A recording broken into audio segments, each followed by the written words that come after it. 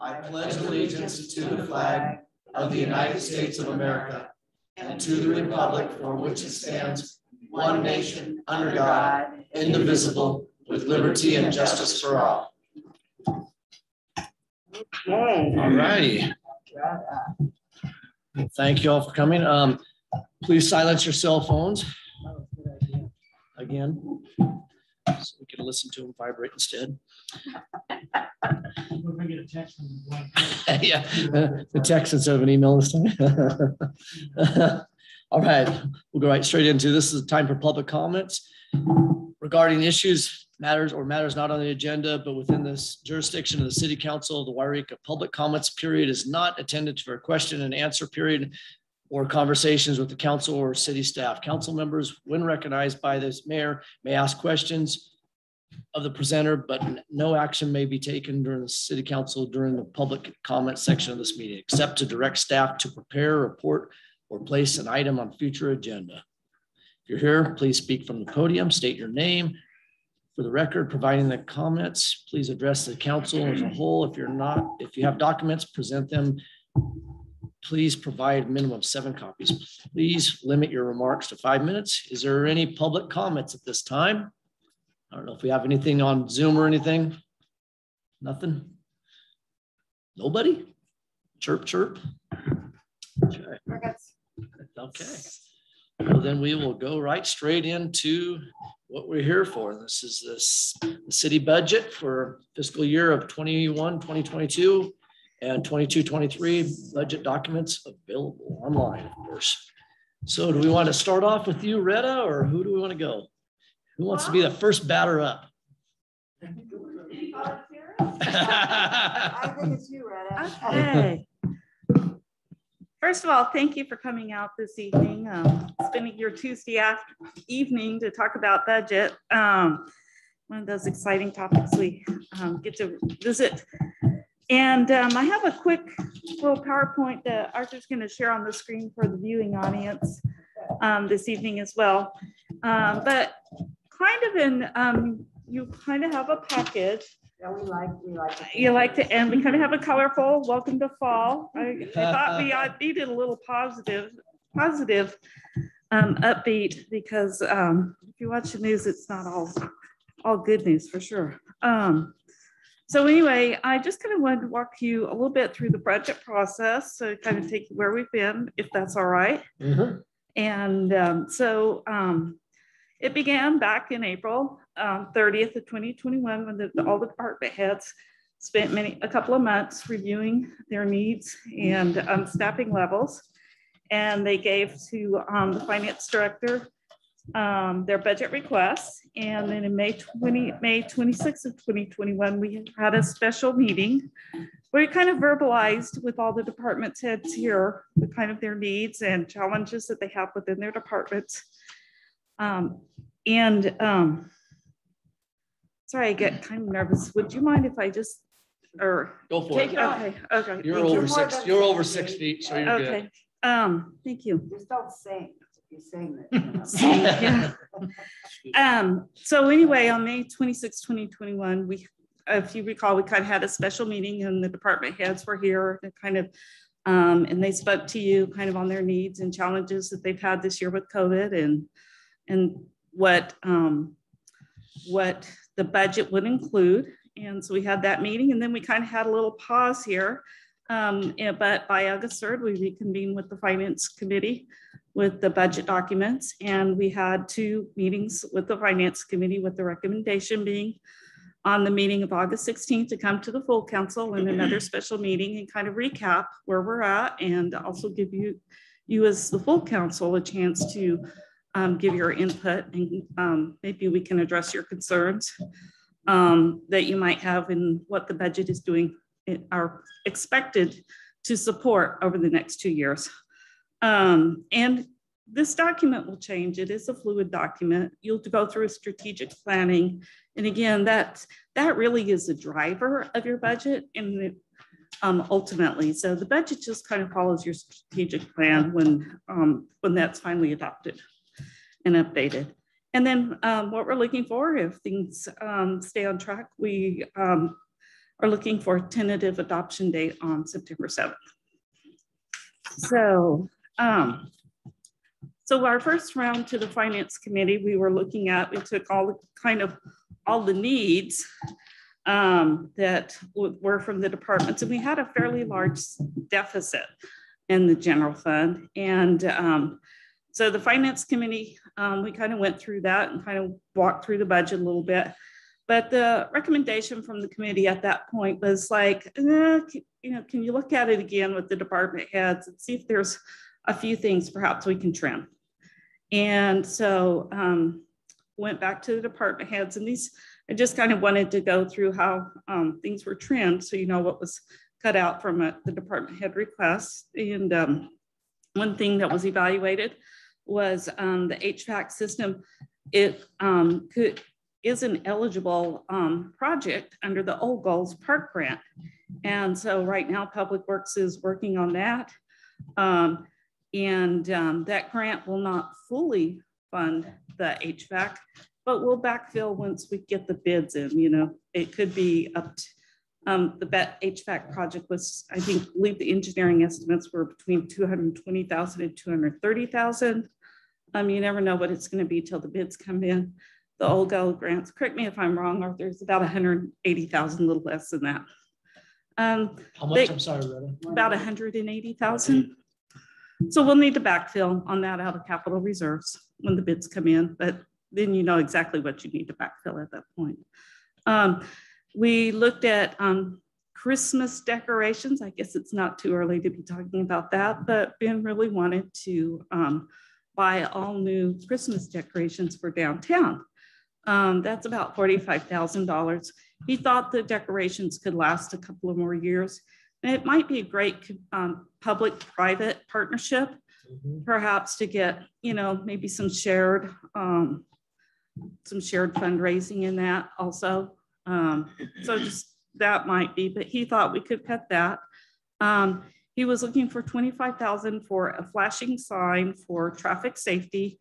And that's basically the sign kind of with the solar as you go by, it says, road construction or slow down or, flooding or whatever it is that it would alert. We looked at that in purchasing this June or May, June kind of time period. And at the time he couldn't get the sign because of commodities. He really couldn't get the product he wanted anyway to kind of order it and close out the last fiscal year. But if it is deemed that it's more urgent, he'll come back when he gets that information and request that sign. But that was he estimated at the time it'd be about 25,000. Another cut was they have a standing in the budget, 75,000 every year for roofing repairs. City Hall roofing does need to be repaired, but we also have a generous City Hall remodel budget that we feel would cover the roofing, and it will tie it all with the same roofing product from that full remodel of enclosing the atrium and the ADA accessibility project. And lastly was cut was 200, and this is a rough estimate, and I think the numbers will vary on that, but the intent was to put a placeholder here for the ring pool and filling that in. And so that was cut from this period. It doesn't mean it can't come back because it's a separate project. It was just set aside. So from those cuts, we were able to realize savings of $395,000 in the general fund and 22-23, $325,000 in the general fund, which put the current year revenue less the current year expenses gap at $543,000 in 21-22 and about $380,000 in 22-23. Any questions on that? Am I on the right track? Keep going. No, all right.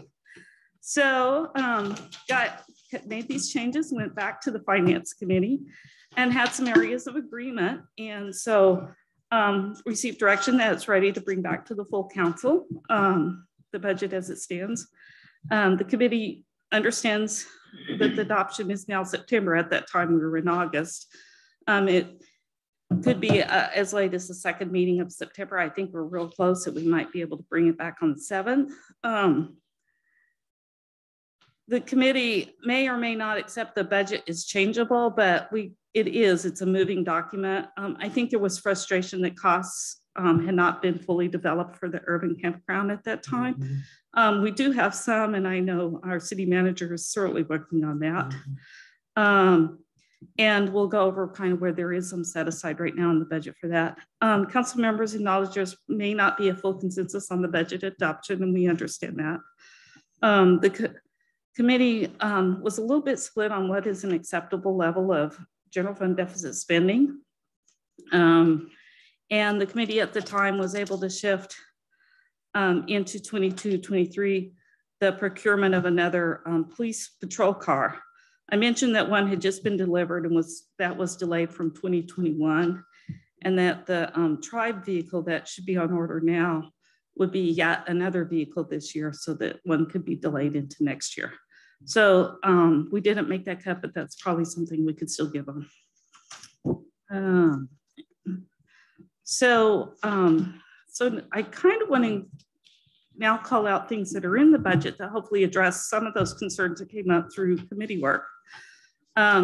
So I know in the budget is the ADA access and remodel at City Hall. As you know, this city was awarded a PI waiver agreement to remodel the City Hall.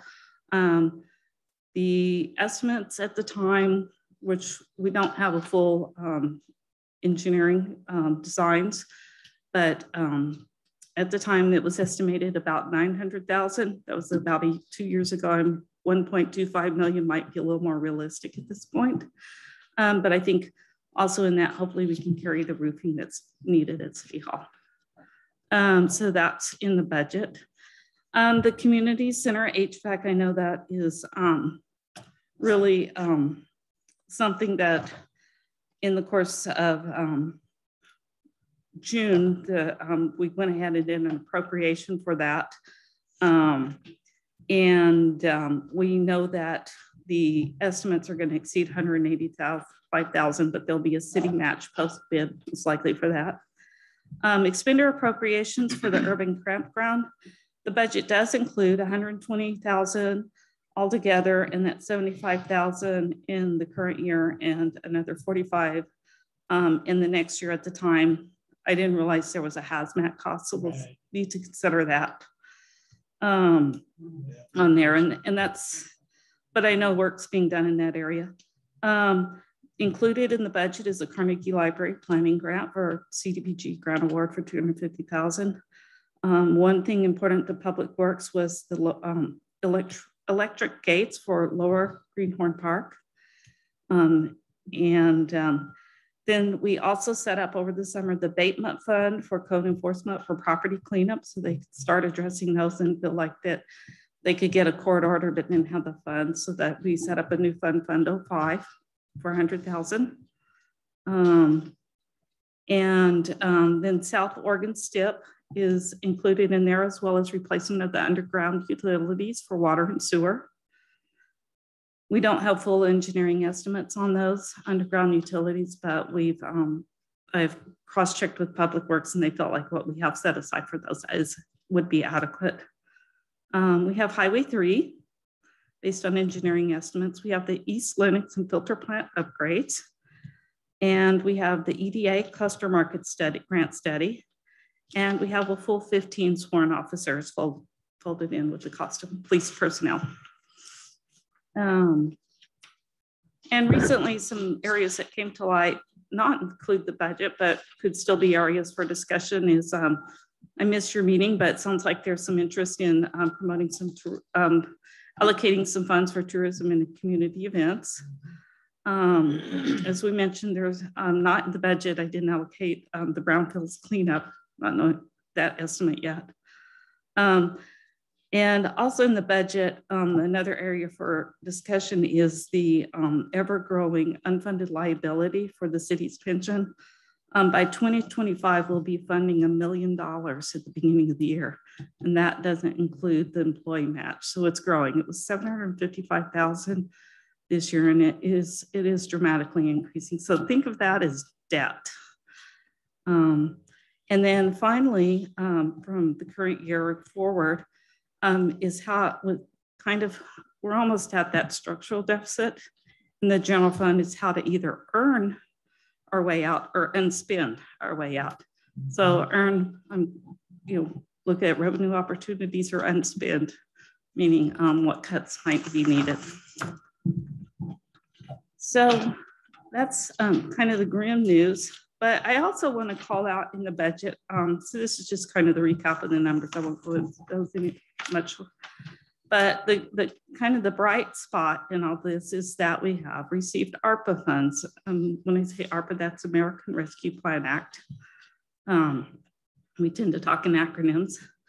And with the revenue loss, I'm not shaking in my shoes, is that we feel like we will be able to earn quite a bit of this deficit by recognizing revenue in the revenue loss model as allowed by the federal grant program from the Department of Treasury. And so we are able, over the next 4 years, to run a revenue loss model, which is kind of complex, of which revenues are included, excluded, and the look back period. And it switches us part of it from fiscal year to a calendar year. So you can have to do all the adds, plus and minuses. But in July, we did receive just under 900,000 in our first allocation. Now, all of that's now being recognized as unrealized revenue because we haven't gone through the process of realizing it. But if you took that and you divided it over the 4 years you could earn it, you can kind of see in the chart that could help you start finding your way out of unspending or earning more revenue. So it buys you a little time on that too. And also some of these one-times. Arthur, I think we're on the next slide, right? Yep. On the hypothetical revenue loss. Oh, thank you. Thank you. Thank you. So that's kind of, I think for a lot of cities where we didn't have a lot of direct costs, as some of the urban areas with COVID, it really does give us some good places to land in working through these needs. I wanted to touch real briefly on kind of the org chart, and please know this is draft because it's one thing is it's evolving fast. It's a little more dynamic than it's ever been, but it is evolving. And so at this point, our discussions and kind of like reassessing some of the titles and positions.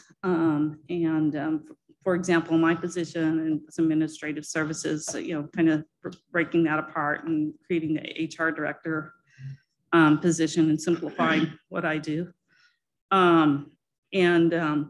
Spinning off information technology, it may come back under finance at a future point. It may stay standalone. We do contract for services, but there is a lot of overhead for administering and ensuring compliance.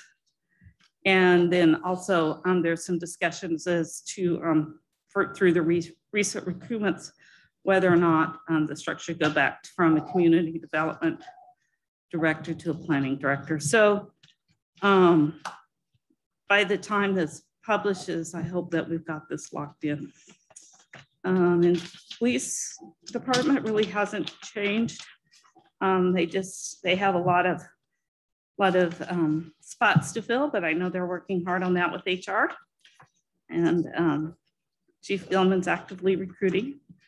And also Public Works. A lot of their seats are getting filled on the bus, so to speak. And I think they're really going to have a strong structure as well through some of the changes and shifts being done. And we have our fire chief, and I really give him credit because it's extremely challenging running a department on volunteers. And he does that very successfully. So I did also want to call out in the budget that the budget contemplates a $1 increase for call out to the volunteers. So it's $1 per call that they would receive. It's really monetarily not that big, but I think recognition wise, it's huge. So. What does that make it? $1 per call makes it how much? $13.50. So I'm going to take a break and find out if anybody has questions, or Randy, if you wanted to add anything. No? Okay.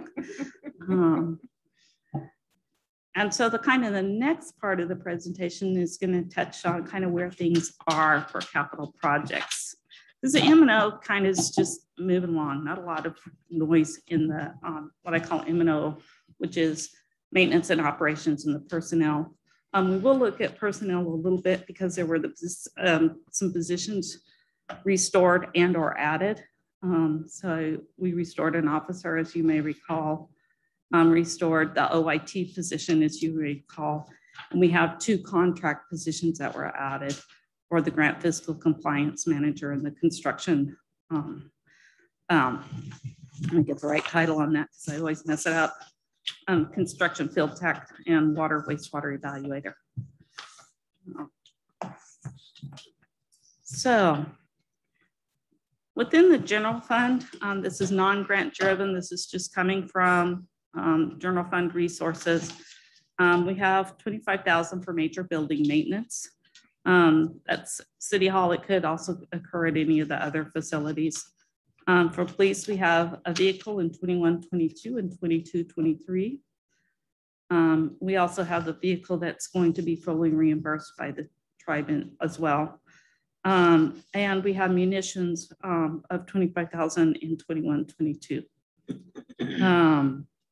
In the parks, we have the park gates automatic park gates that we talked about, playground and fall protection material in the parks. And grants, next slide, thank you. And this one for the audience, I apologize, it's a little hard to read here. But under our special grant, capital grants and planning grants, we still have a little bit of the SB2 planning grant and the 2020 LEAP planning grant that are still in process, that are being fulfilled. And the estimates of what's remaining was based on, at the time of presenting this, of how much had been spent. And then we have the South Oregon STIP, that project.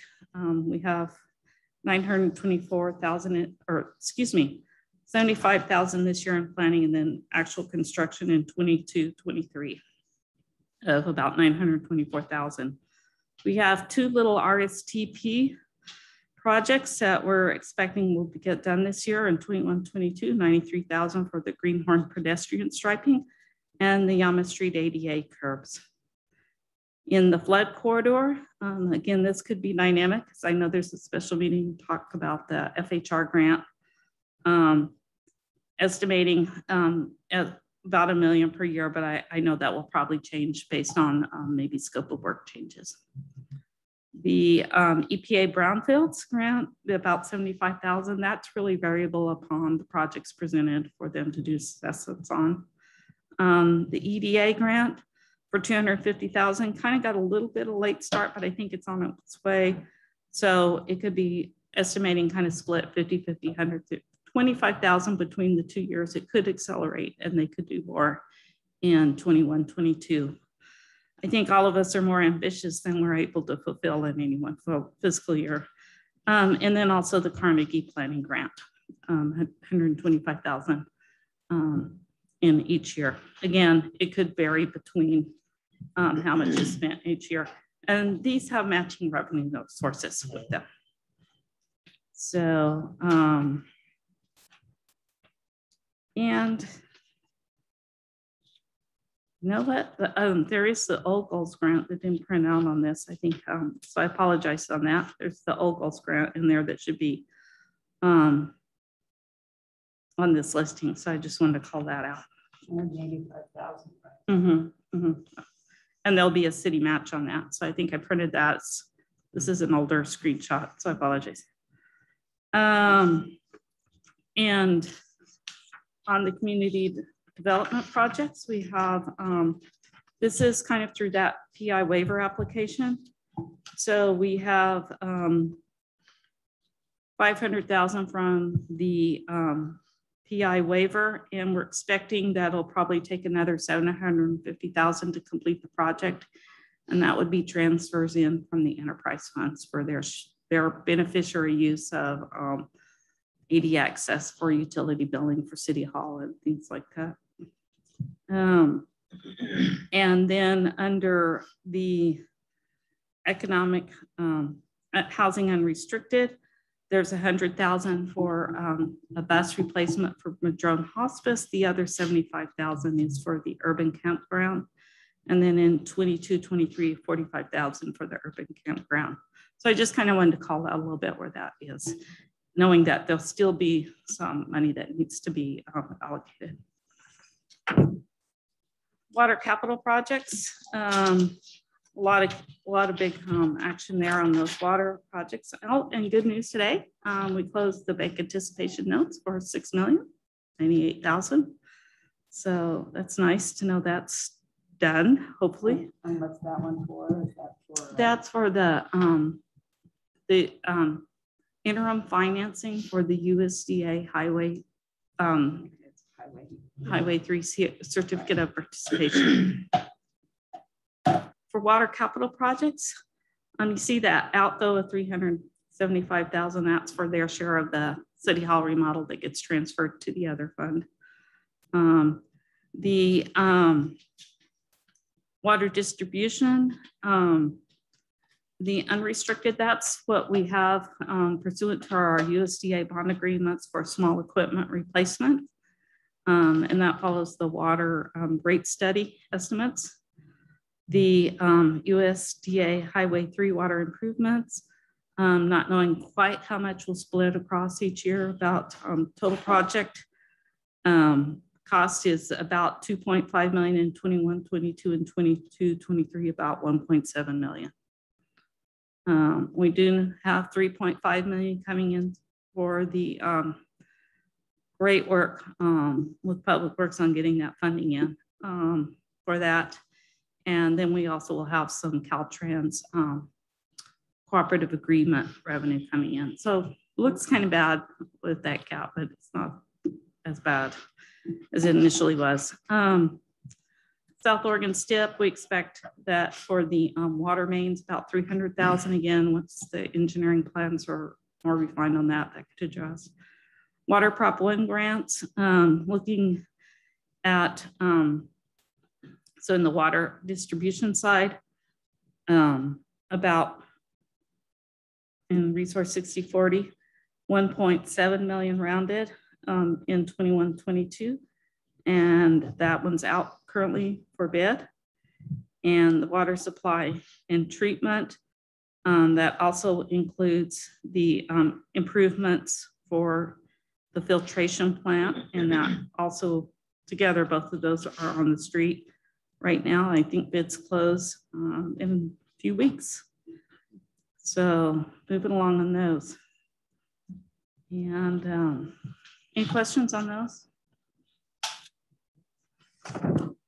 Hopefully we'll, Mr. Mayor, hopefully we'll have funding coming in for the pool, but if we are awarded that, that's 100%.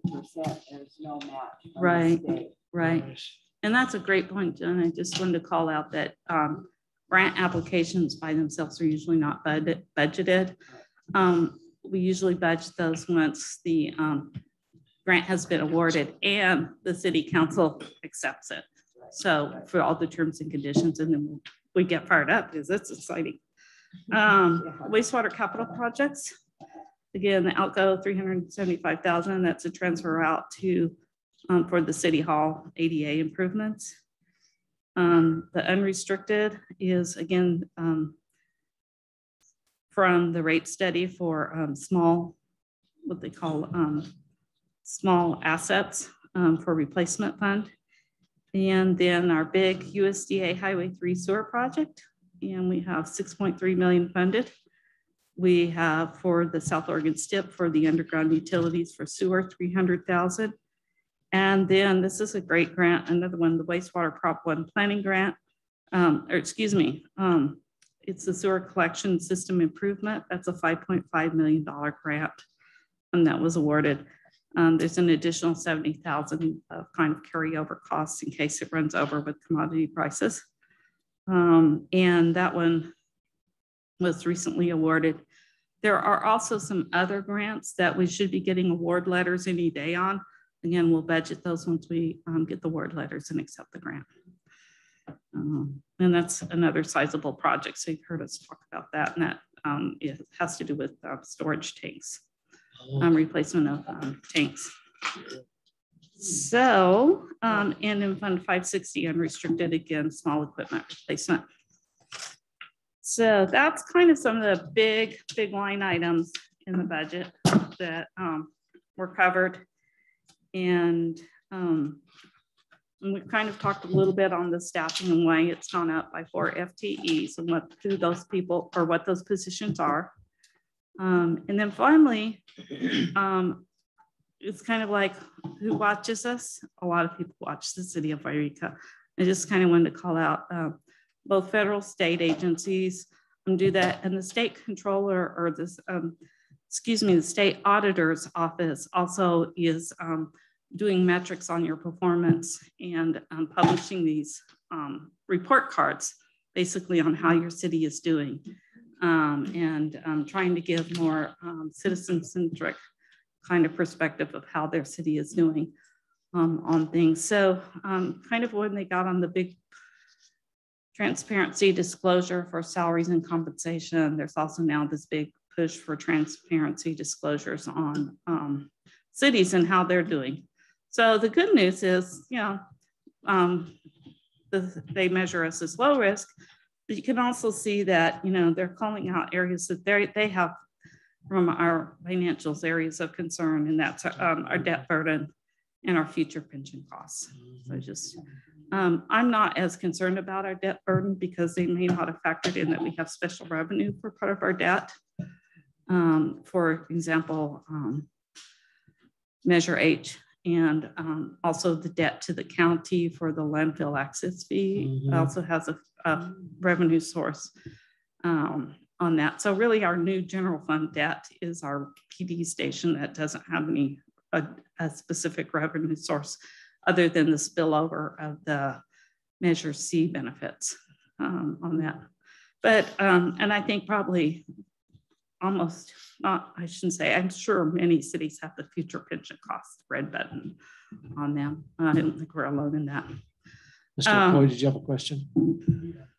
Retta, what is the difference between OPEB funding and OPEB obligation? So one of my see were yellow, one of my see were green. That's why I ask. Sure. The obligation is what we've negotiated to give away for benefits. And the funding is how much have you made a contribution to your trust fund to cover those benefits. Given the dates on this and the lag time, I think you would see these go to green next year for the city, because I think we're just had the tipping point of where we're almost 100% funded. And before interest rates plummeted. So we had a chance of almost being sustainable on that on the go forward.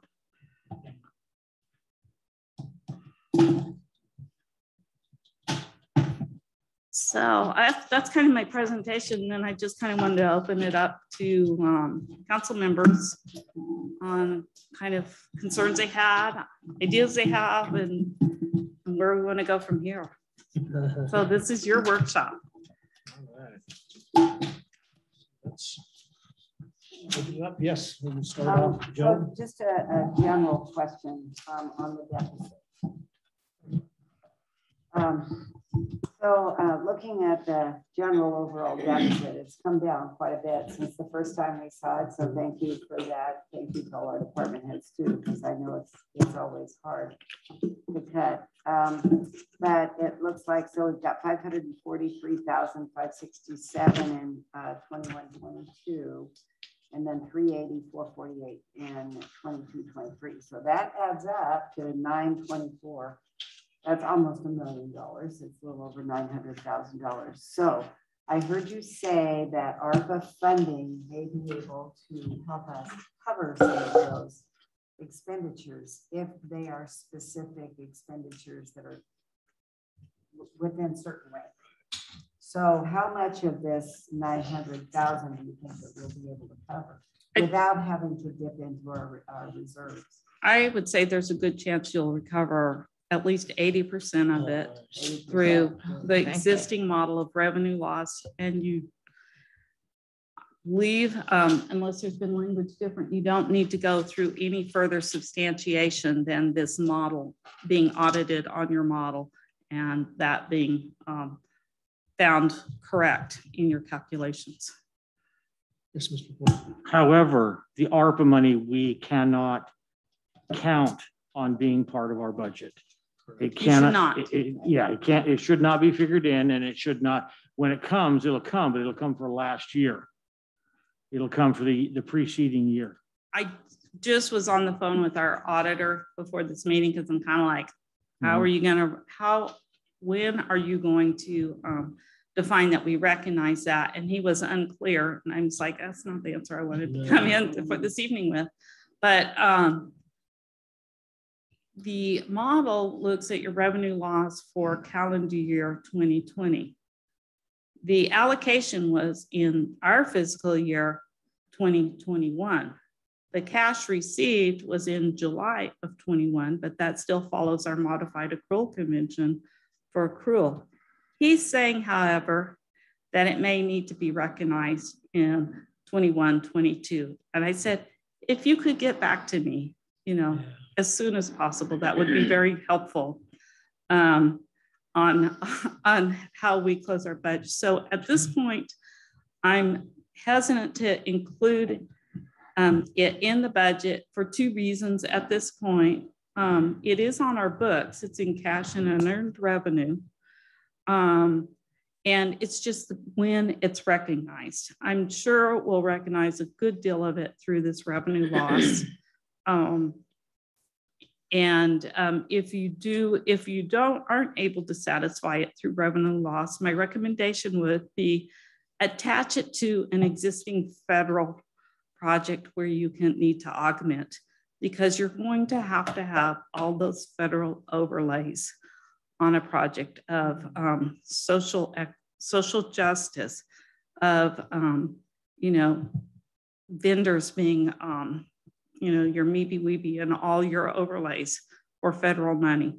So you want to be careful that you can spend it without a whole lot of additional new overhead. So if you have an existing federal project and you need augmentation on it, I would recommend that. But again, it's council's decision. Yeah, what you're recommending basically, when you say augment, it can't supplant anything that we're doing. It can't be used to supplant anything. Right. But Okay. It can augment where the city was matching. For example, if we had $1 million where we needed $1 million on one of these highway 3s that where we're using federal funds already. And we're doing like with USDA has all the federal overlays, or with CDBG, those are federal pass-through dollars. Those have all the overlays. That might be a place to look. I do think we will be able to hold it in the general fund, because remember, our enterprise funds have fee revenue. They were planning for these things. Our general fund is where I think we would have some benefit on that. But we are going to need to look forward in how to, with these growing expenses and our labor costs increasing and our pension costs. When I say labor costs, it's salary, it's pension, it's workers' comp is not going down, it's just going up. Those are expensive ticket components of payroll. Thank you.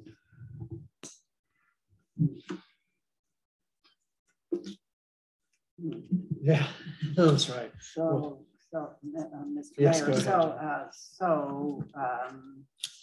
That's the good news and the bad news, right? Yeah. So if it impacts federal funding, then we cannot supplant, as Council Member McCoy said, that we could augment the deficit. by using it that way, even if it's payroll? What I'm saying is you would earn it through the revenue loss. You aren't assigning it to any one item. You would just earn it through your revenue loss. Gotcha. And it's a fairly clean way to earn it through that revenue loss model if you can. I would strongly recommend that, keeping it in the general fund, because you do have some substantial cost cutting to do for revenue generation to look forward to at this point. To look forward to. It can be done. It's just, you know, and again, I applaud you wanting to work with our city manager on strategic planning, because now is the time to plan, because it takes 4 years to get some of these things to fruition on this. You've made some measured steps on the development impact fee. That's, I still would want to consider storm drainage system. That's a burden on the general fund. There is no revenue for that. Even if you get your MS4 waiver, you still have the storm drainage infrastructure to support. So it's going to be a lot of thought process on how the city will emerge through all this. But the nice thing is you have some revenue to allow you a little more flexibility in that. But it's not sustainable for long periods of time.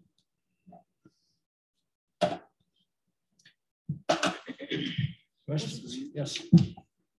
Because we have such large expenses coming up with Highway 3 and some other major projects, is there any way we can postpone, even though I feel, I don't know about the rest of you, but I feel a little overwhelmed that there's so many projects going on at the same time that require so much attention. It would be nice if we could say the next 2.5 years focused on the Highway 3, which we really don't have that much control over the time frame at all. And not say no to some of these projects, but when we get Highway 3 done and the dust settles, does it make sense to postpone the remodel of City Hall here, of the Ringy Pool fill in, that kind of stuff? So the Ringy Pool was cut from the budget. Yes. So in essence, that's kind of a postponement of sorts. Mm-hmm. The City Hall, I think you probably could, you would just need to update your grant agency why you aren't moving forward on it. But perhaps some of the engineering, or excuse me, design work, you could go out and RFP for design. I'm just trying to think of what projects we can put on hold just till we get our finances better controlled. Well, that's, I think Joan probably has a comment there, but like I said, on some of that depends on grant funding too. You know, we only have a certain amount of time. I didn't bring it like to City Hall, that. The grant funding. I will, can we get a part of that? Watch out the time frame wise. So I agree that we should postpone what we can, but I'm not sure it really is compressed right now. Joan, do you have a comment on that? Yes, I have some pretty strong feelings on that. I know. So we've been talking about doing some kind of an upgrade, remodel, or something in City Hall. And I would really like to see us move forward incrementally. I mean, even if we can't afford the whole thing, but somehow. For instance, I don't know how many of you, I mean, I know we come in and out of here all the time. I don't know how many of you notice how shabby City Hall looks. It's very bad. I mean, it looks bad. This is a matter of city pride. I would really hate to see us put it off for another 6 years. Some of us won't be here. But I just you're not kicking the bucket, are you? Wait a second. who knows? Who knows? I do notice that, you know, they Public Works did, you know, do some work right over there on that facial board. Call that facial board. But if you notice when you come in on this side, oh, bad. It's really bad. And I have had people, especially new people coming to town, ask us, you know, why our City Hall looks so bad.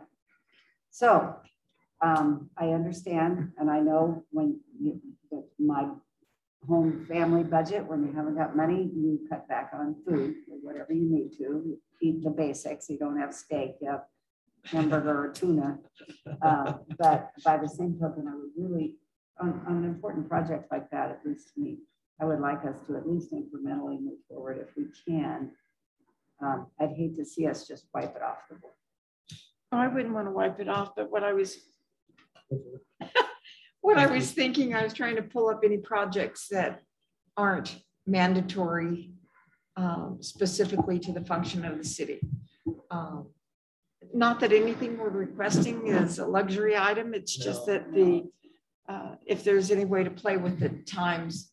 So I guess main question, since you brought it up, I would like to bring up this city hall remodel. Is there already grants in progress, right?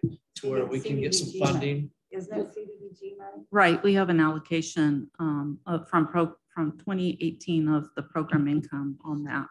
Community In the word letter. Right. I believe the word letter, I could be wrong. I just looked at it today. I believe it's 2019. The letter, the award letter was given in 2019.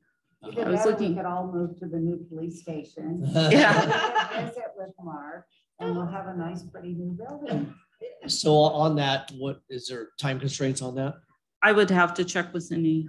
She has the project management on that. I think we do need to show some signs of life along the way for it.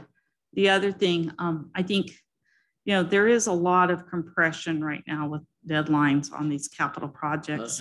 And I know the project managers now just got some Microsoft projects so that we can start managing against the deadlines and looking at how we're doing, because you need to be working collaboratively with your granting agency. If you aren't going to make one of these, you need to be working closely with them in either asking for contractual extension. No matter how nice they are, when you miss them, if you're under contract, it's kind of a problem. Yeah. So I guess getting back to City Hall one too, because my major concern with the City Hall one was more ADA accessibility more than anything.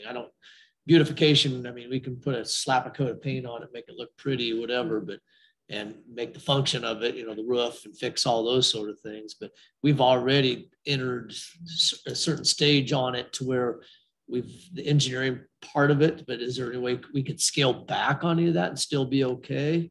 I think you just need to go through the design and engineering or design and architectural design, to get an estimate of cost. I think there were just preliminary drawings done by Guy Fryer and kind of a swag number. Yeah. Years ago. Yeah. It started. Yeah. Very slowly. Like I said, my main thing on the whole City Hall was ADA accessibility more than anything. Because it's going to get us eventually. Right. Yeah. There'll be a grand jury or something. Oh yeah, there's nothing. The front counter is not proper height. The bathrooms aren't ADA equipped. I mean, there's a whole list of things that aren't ADA compliant on this hall right now. There was some great brainstorming that was done. I thought the plans were really nice. Yeah. Now you haven't seen any of that, have you, Corey? No. So that's something that we need to get for Corey. And you've seen it though, you have not either, Paul? You know what? That should be, excuse me, Mr. Mayor, that should be part of our strategic planning. Yeah. We should take a look at that. Yeah, they should have that ahead of time though. It's definitely. So they can bring brought up to speed on that for sure. Yes, Mr. McCoy. What I would respectfully request from Council Member Baird is an idea. I mean, because I think what she's saying in theory is very, very true. The dilemma is, how do you cut back on, say, an HVAC system that we've drug our feet on for the last 15 years? Exactly. How do you cut back on a pool that we've drug our feet for the last 20 years and done nothing about it?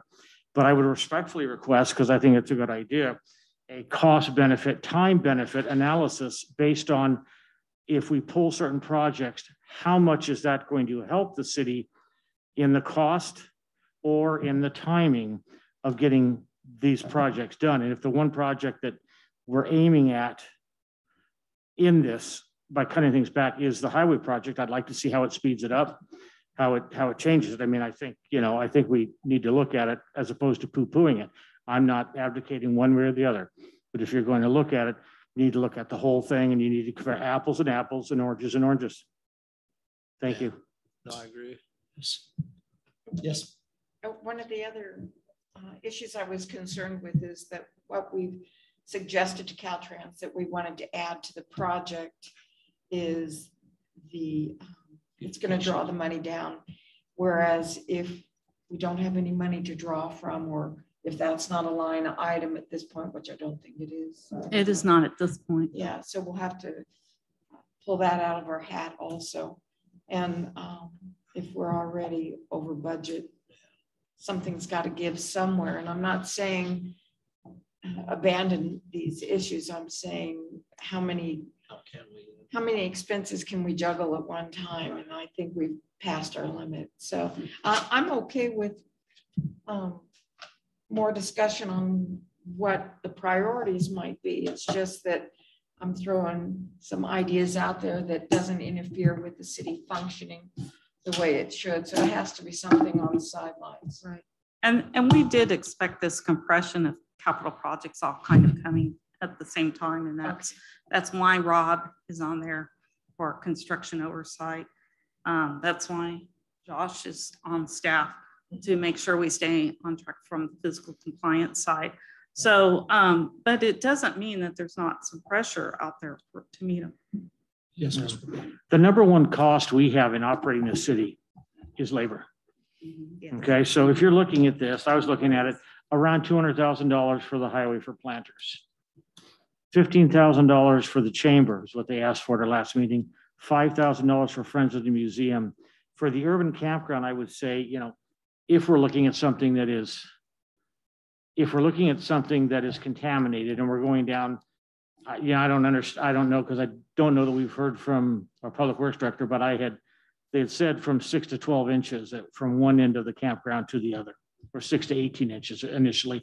So you could be looking at $125,000 to $200,000 there, maybe, depending on where it has to be hauled and who has to come in and haul it if there's not an approved hauler here. So, as we look at this budget, one of the things we may need to look at is where do we cut employees? Where do we cut services? It's not my favorite thing to do, but as in schools, a city and a school, which I know for 30 years, they don't operate in a business world.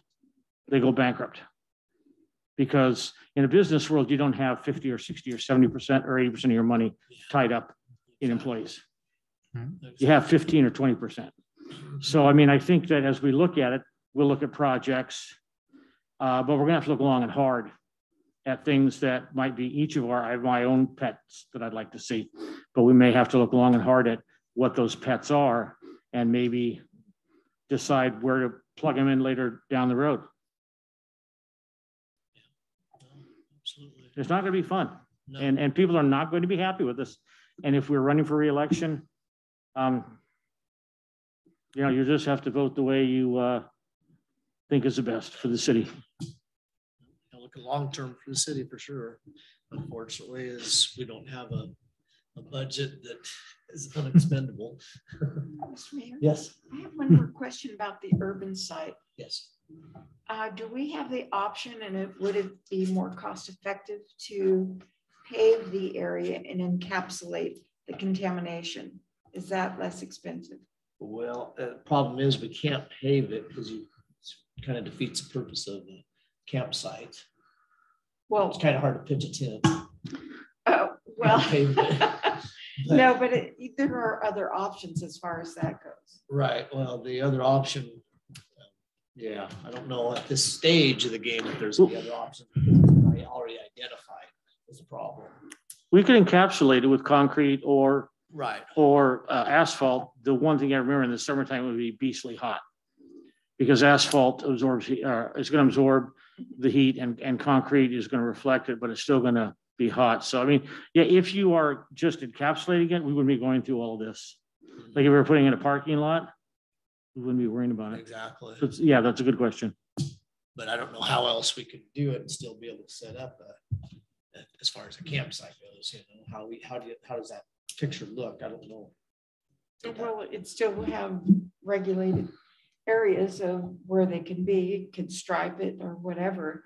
And tents can be held down with the products that are inside of it. So it doesn't have to be a stake in the ground kind of thing. But if it isn't cost effective, I'm just saying. No, it'd be cost effective on that aspect. I'm just not sure if I follow how we could secure the tents down, because like I said, just putting stuff inside of it. Well, if they go away and they're not at that point in time and they're taking their belongings with them, there's nothing to hold it down, and a big wind comes up and it flies off. So I don't know. Well, there's eye hooks, such a thing as eye hooks in poured product. I guess we could, figure out some way of doing some type of hook system, I guess, into the pavement or concrete would be the only other option. I'm just not. I'm sure there's an answer. I might not know it, or we might not know it here, but I do think that's an option. Not only would it be quick, but more cost effective. It is going to be hot though in the summer. Yeah, very hot. Yeah. So you may lose your campers in the summer, and then they come back in the winter. I just have a quick question, Mr. Mayor. So regarding that, either or, have we gotten any figures back yet? Has Public Works gone out to bid to find how much it's actually going to cost to take that lead out, get the lead out, if you will? Get the lead out. Randy's got some. We're in the process of that. At the present time, I'm working with 2 council members on options for development of the site and creating something that will be an acceptable permanent site for the homeless. We aren't prepared to answer those questions at this moment. There's an engineering issue with getting the final bid, or actually an RFP out to get a bid for soil removal. If soil removal is going to be the way to go. You know, you suggested there may be options for the soil. Certainly that's been suggested. So we'll have to study those and bring you a report. And we're in the process of doing that. It should be to you very quickly. Because I think we need that in order to approve a budget. We need to have numbers. Don't you think? Well, there's a lot of projects out there that would be nice to have numbers on. Yeah. Some of this just doesn't happen because we wanted to. In this case, we have an engineering firm that's essentially going to the sites where the soil could be disposed of and negotiating a cost for, you know, whatever unit of soil is going to go there. And then we'll bring that back and tell us this is the estimate you should use when you go out to bid. Without having that type of information, we can't assure those who have companies that will actually transport contaminated materials over state highways will bid.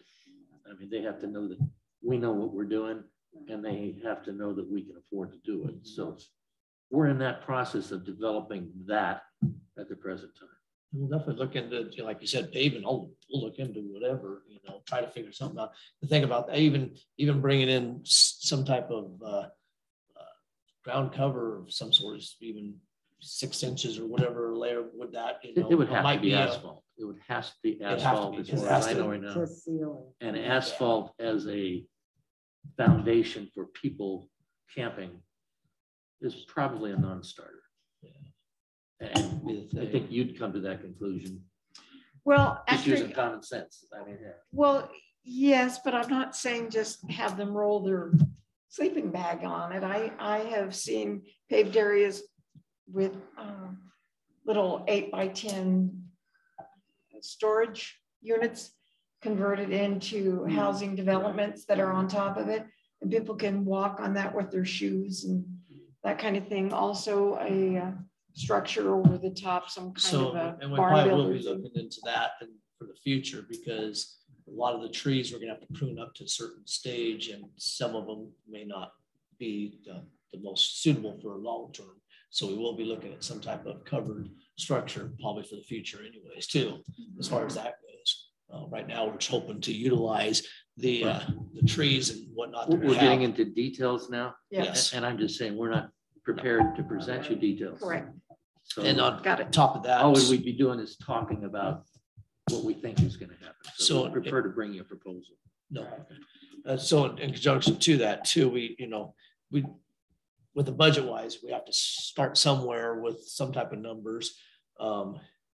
And thing about that too is going down the road, we can always amend the budget and tweak it a little bit that way too. So When you have the thing about that is things that we can discuss and tweak that are as much substantial, because we need to figure out what we can tweak.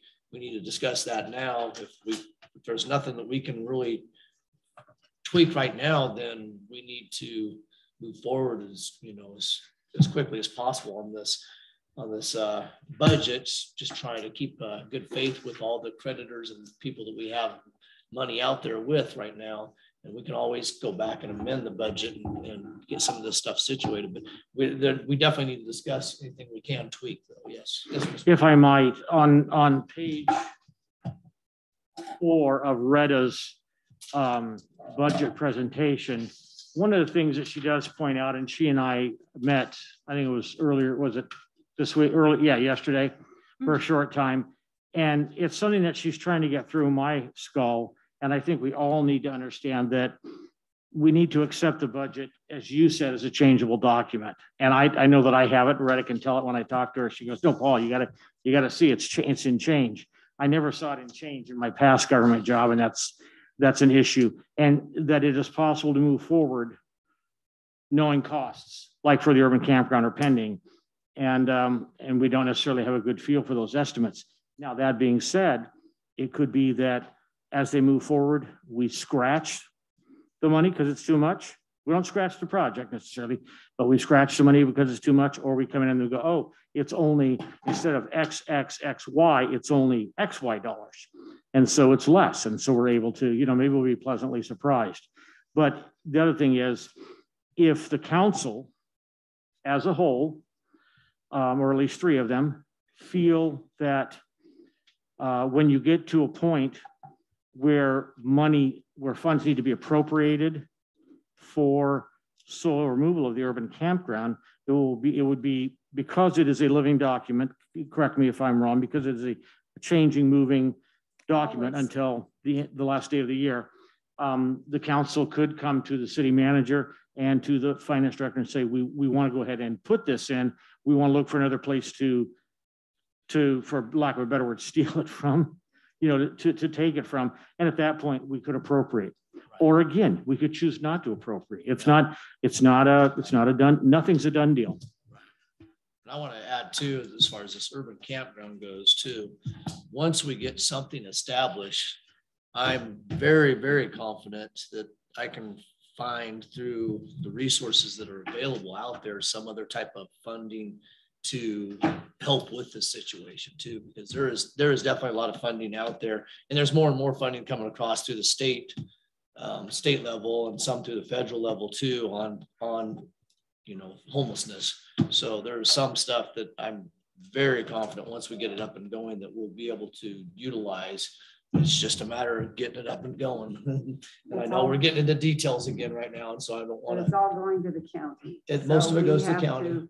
Have an agreement with the county to share some of that, because we, at this point in time, we are footing the bill. It would appear that we're footing the bill for a lot of the costs.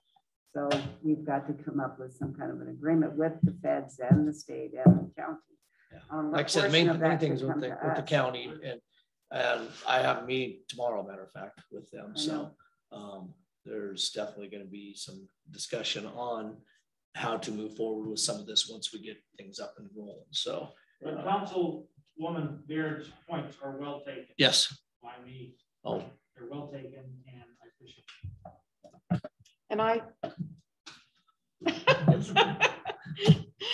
And when we approve a budget down the road, in my head, I'm thinking, okay, that's our budget. So I do appreciate being reminded that there's some flexibility there, and I need to stop sweating bullets. Right. So when we come to you and we have new information, you'll hear a supplemental appropriation. What that's doing is modifying the budget.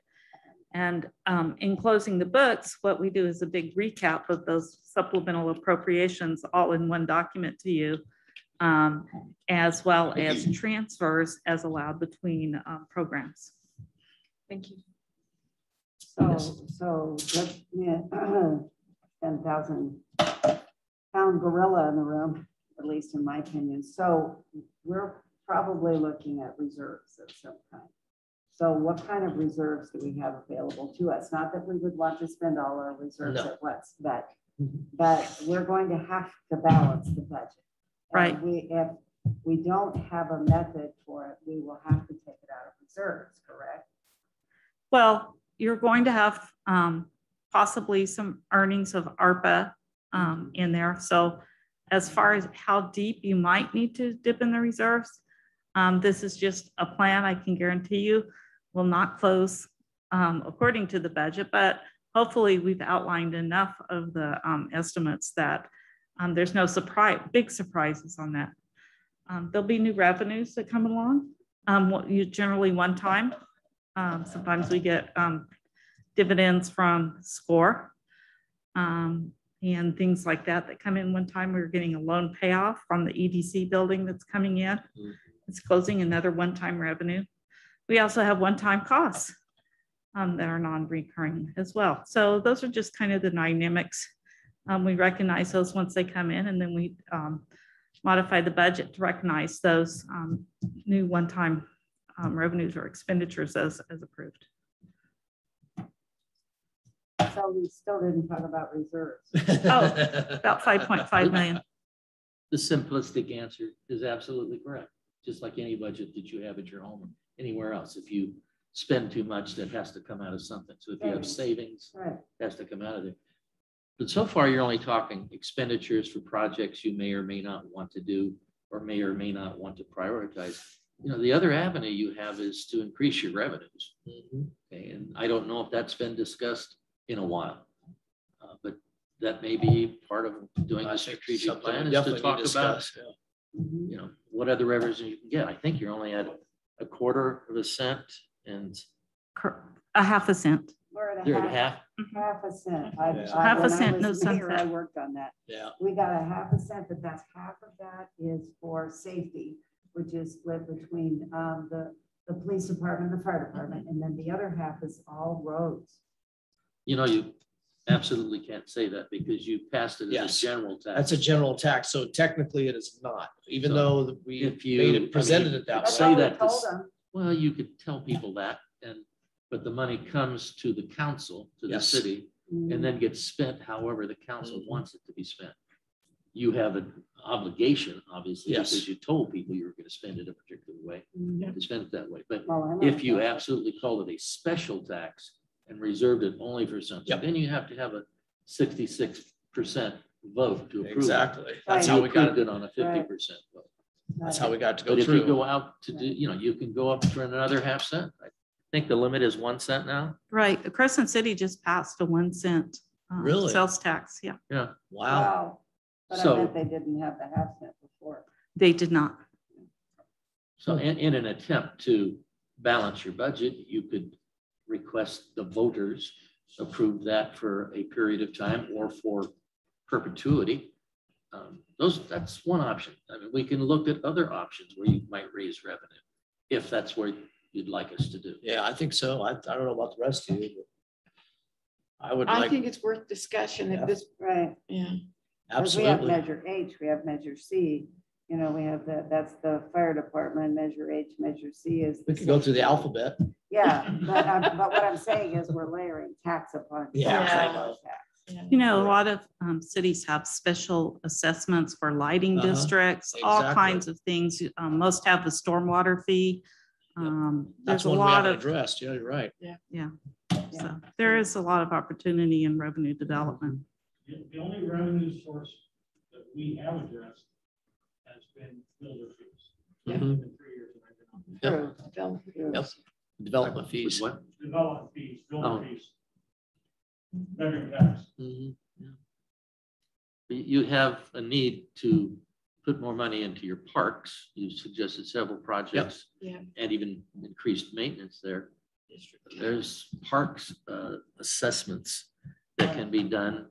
Mhm. I mean, these are things we can bring back to you just not now, please. You're right. Yes. Move forward with the budget as is. Well, How about next week? I'm not sure we can go there because when we get the $8.5 million for the pool aquatic center project, there has to be a Yes, Parks and that's Rec true. district put in place to That's cover true. those fees. Oh, okay. To cover the cost of running it. Of the maintenance, yeah. So that's going, Is that that would true? be dedicated. I think what the initial plan was to set up a special district for Park and Rec. Mhm. And, you know, you could also do a special assessment as well for Park and Rec. When you do a special district, you are duplicating some efforts of administration and maintenance. So you might not get as much direct benefit as you think you will, whereas a special assessment might not have that duplication of overhead. And they both Good have to point. be passed by the voters. That's correct. Right. Okay, so.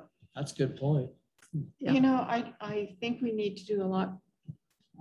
I think we need to do a lot better job of informing the community that the expenses of running a city are going up. We're not just going asking for funds. No. And this budget, I wish more people would have shown up to recognize some of the increased costs that we're dealing with that we never have before. But I know it costs more to maintain my household, and I'm hoping that the community thinks that, but I think it would not hurt to remind the community that everything's going up, including the cost of government. That's true. That's very And true. Lorenzo is very positive at doing that. We appreciate you being here. Yes, thank you. Today, NPR, I'll just share this. NPR, I don't listen to them very often, but out of their mouth was that Medicare is done in 2025. I saw that. Medicare's done. Wow. It's done. I thought it was 2034. No. Social Security is done in 2034. Oh, okay. Oh, wow. Medicare's done in 2025. Wow. Great. So, and a lot of it has to do with a lot of things, but a biggie is that those of us that are baby boomers are retired. So the rest of us get to So pay. it is the point. Until we is- die. The point is that yes, everything is costing more. It's Yeah. costing more, it's costing more. Wow. So, yes. Mr. Jones. I guess I really don't. I just want to comment on a couple things. I've been sitting quiet, listening. This is my first budget actually since taking my seat. So Lorenzo, yeah, I appreciate him. He does post the meetings to a large audience, inviting them to come. They don't, so that's disappointing. He's reaching a lot of people and tells them when it's going to be, they should be here, and no one shows up. So it's disappointing, but thank him for putting that out there. As Councilman McCoy stated, we keep kicking a lot of this stuff down the road. I mean, remember 4 years ago, the theater did not have a HVAC system. It was out then. So we're 4 years later, and you go back to think 4 years ago, what would it cost if it was done then? And now it's costing way more money. What's going to cost us if we go down 2 more years down the road? Double that? Are we going to be in the same position, worse position, if we don't address some of the issues of increasing our revenue or looking at other ways? Because I just don't see an easy way. Well, it's like you said, we can't keep kicking this down the road. Swimming pool is a prime example of kicking it down the road. Now we don't have a swimming pool, so that's a prime example. And we're almost the same way with the skateboard park. So it's another one of those things that let it go too long, and it's worthless and wasted, and then we have nothing for our public to enjoy. Same with the parks and everything else. If we don't keep them, maintain them, then they'll go in the back burner and nothing gets done. And then next thing we know, we don't have any parks or anything for anybody to go. So yeah, we got to keep on. There's a part of, our job is to keep a certain amount of things up and going to where we have a place to go that we call home. And this is part of our home. Greenhorn Park is part of our home. Those sort of things. Ringy Pool was part of our home, that we grew up on. Mhm. We wanted the kids to share, and we lost that. So these things, we keep kicking them behind and don't do anything about them. Next thing you know, we don't have anything for anybody to come back to. It's like, why are we here? Right. And City Hall was my question. I agree on that totally. Is I don't want to be having someone come in and say, well, you're out of compliance of ADA, and you're going to do this within 2 months or 3 months, and you better have a plan. And we're sitting here going, oh gosh, we shouldn't have tabled that, because they will do that. Oh, and They can. fines. There'll be Mhm. fines. We'd have to So that's what my question was on that, and you touched on it. So I don't know, it's tough. It's not easy. We're sitting up here.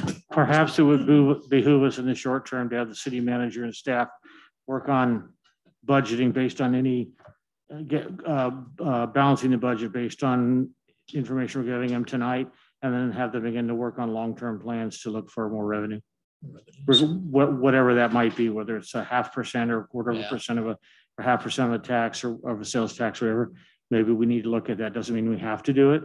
Right. I'm not huge on that. I mean, we're already the second most highly taxed citizens in the nation by state, but and I hate going to places where you're spending 10, 11, 12% sales tax, but we do go there. So we visit. So I don't know how the rest of you feel. Yeah. So yeah, I guess at this point, obviously we need a consensus to move forward on looking for other revenues. If the rest of council would like for them to pursue that for the future, not next week, but the week after would be fine. Just kidding. But yeah, I'll put it on the top of the list for the new manager. Yes, Joe. So, Mr. Mayor, I do have a question for Retta. So, Retta, some of the information that you sent to us from our auditors, and it stated that we have to have a budget passed in a certain amount of time. Yes. So, how much time do we have? Because I see that, in here that you're talking about having a budget passed by September 7th, the next meeting. And if we don't agree on something tonight, then it'll be discussed again. And it may not be until the following meeting, which is what, the 14th? No, the 21st. 21st. Yes. I think we're right at that tipping point of needing it passed with the debt we're carrying. Right. So no, it's not an ideal budget, but it's a workable budget. Mm-hmm. And there is some time because we do have strong reserves. When you get your next treasurer's report, you're going to see there's about 27 million in cash, and cash is equal to reserves less plus or minus receivables and payables for the most part, and some of that's designated, of course. But we're in a strong position, and we're better than some cities. I think whomever comes in after Steve, hopefully, or excuse me, after Randy, I apologize. I really, gosh, I was doing so well and I blew it. Oh man. Okay. Well, it started about 5:30 this morning. So it's been a long day. And I do apologize. I'm sorry. He doesn't look like he's taking offense. Anyway, Randy's successor should be pleased coming in with a strong fiscal position. Yeah. Because they aren't, as you say, taking draconian measures of cutting staffing and things like that. You've got time to work out the problems. But as Randy has pointed out, the budget should be following that strategic plan. And that's where you say, hey, we need some revenue development, whatever you call it, new revenues. Kind of like revenue development doesn't sound quite as bad as taxes or higher rates or fees. But yeah, you can do that. Yeah, you can do that. I think so. And you've got a lot of projects. You've got a lot of good grant money. And I say that because it's a lot of infrastructure, improvements that we need. But, when you're asking staff, be cognizant of all these new initiatives, that they're still working on all these capital projects and delivery of those. So that is going to be your toughest balancing act for Randy and his successor in managing that, because we need to deliver on those contracts. And your successor. And my successor as well, correct. Yeah, exactly. Wow. So what's that? Yeah. Budgeting never is. Yeah. Budgeting So I never want to add something to what, we brought up earlier. Corey has brought up about, these projects and getting set behind on the wayside and not getting done and stuff. Part of the reason why we have this reserves is because we didn't do some of these projects too. And you got to think of that. Reason why, we have a bunch of these reserves is because we didn't do anything with the swimming pool. We haven't done anything with the community center. So that reserves, in a sense, kind of kicking it down should the have been, road. it was kicking it down the road. And if we would have addressed the issues back then, yeah, we wouldn't have as much reserves, but now we're facing, unfortunately, the money that we're facing now, if we would have done them then, would have been less money. So I get it, but we kicked the can down the road so far now that that can's gotten expensive.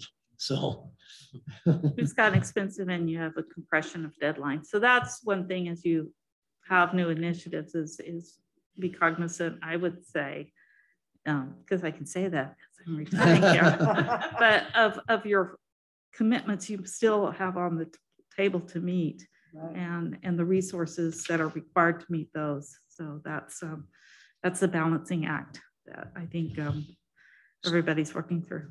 So one other thing, because one of the questions maybe I missed it. I think Joan asked, how much do we have in reserves? I thought she answered that when she said 27 million. Yeah, about 27 million in okay, cash. I'm sorry, and I can pull up the audit. That's fine. And give you the reserves. It was cash, delayed. Yeah. General fund's about 5.5 million. Okay. Is that all funds or general funds? Just general operating. And then there's capital reserves. And there's all kinds of different reserves. And if I had the audit in front of me, maybe Arthur, can you go to CI Yreka CAUS and go to finance tab and pull up the audit? For our transparency. This is what Red has been working on for years, transparency, right? So 5.5 million, I heard her say, for general fund. Right, for general. So that's, I don't want to say we can use all of it, but it's under departments and under finance. And y'all are at any point can go in audited financial statements. Let's go back one more. There you are. And let's look at the 2020 audited financial statements. And then you're going to kind of scroll down past the MD&A, so about 20 pages. Sorry.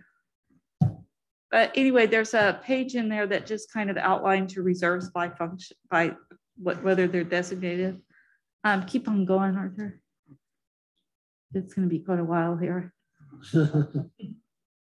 And keep on. Basic financial statements. Okay. And next one. And whoop, go back. Next one, sorry.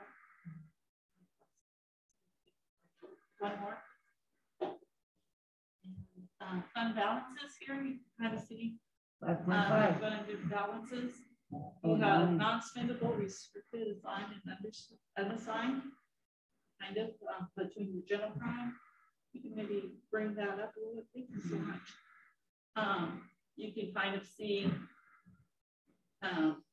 unassigned 5.6 million as of the close of fiscal year 2026. Okay. So that's a very strong position to be in on those. So. Yeah. Thank you, Renee. Yeah, so, thank you. But yeah. Oh, I'm sorry, Mr. McCoy. No, it's okay. I just wanted to speak for myself in that I think, Retta, you've done a good presentation tonight. Yes. I would recommend that the council think seriously about this budget with City and Retta looking back, seeing if they can tweak it and fine tune it some. And I would recommend that we do our best, as Joan Smith Freeman said, to live within our means.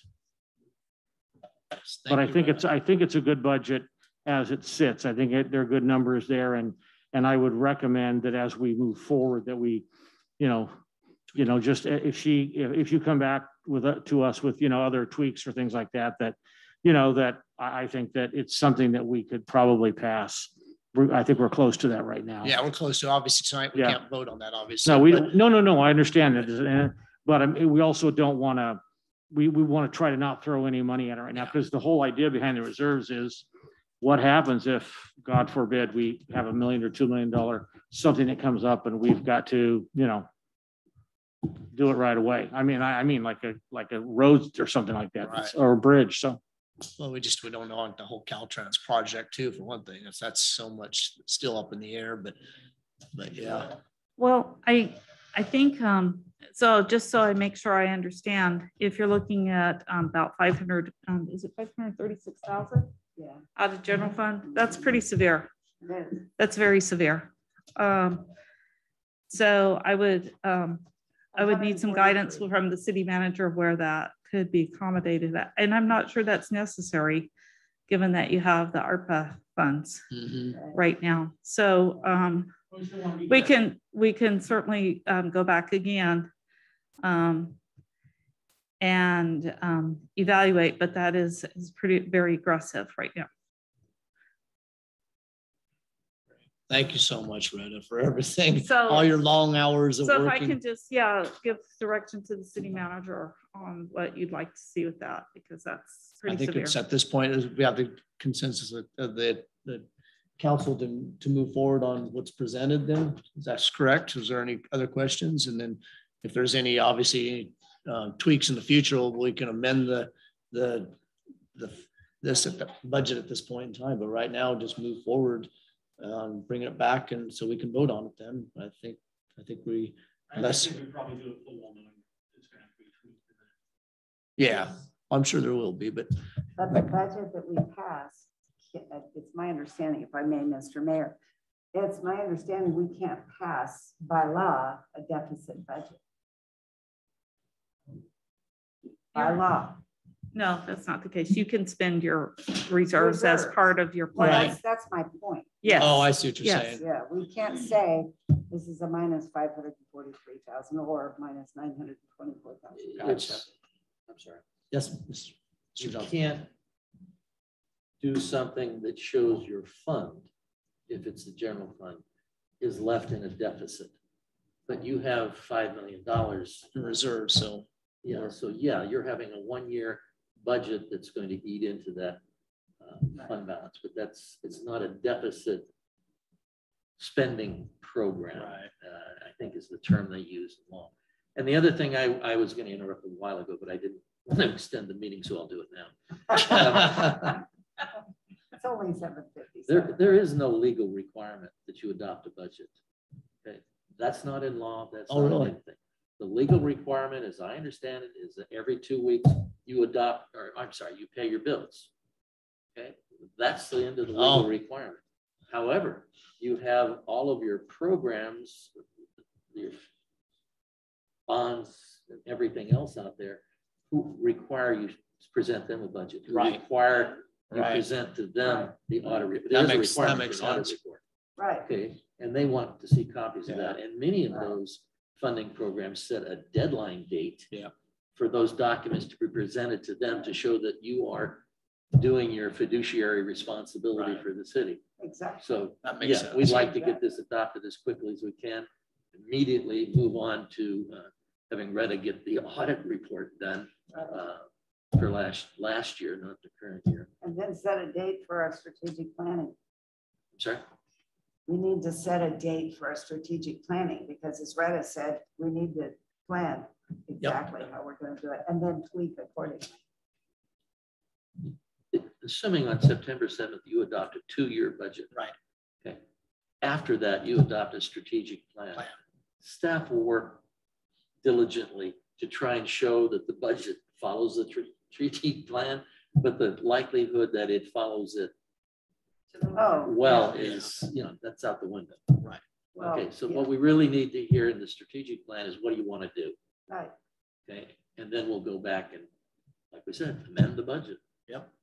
Figure out how we could do it. And yeah, I agree. All right. Any other questions?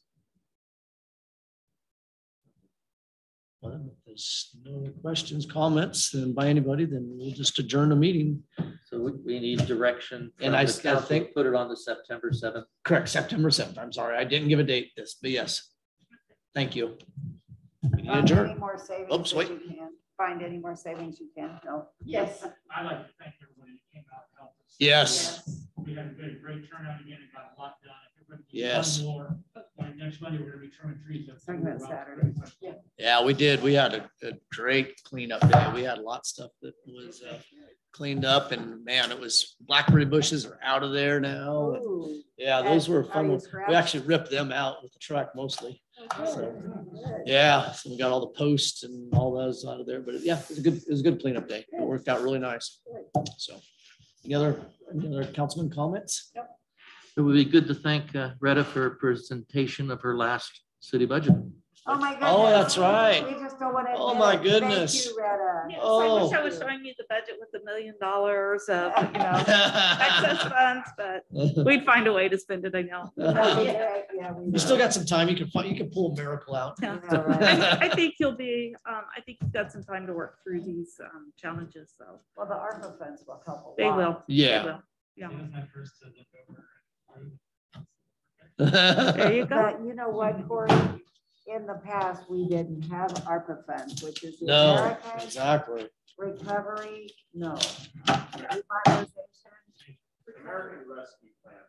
American Rescue Plan. We never had an American Rescue Plan to bail us Now out. we had Arbora in 2009.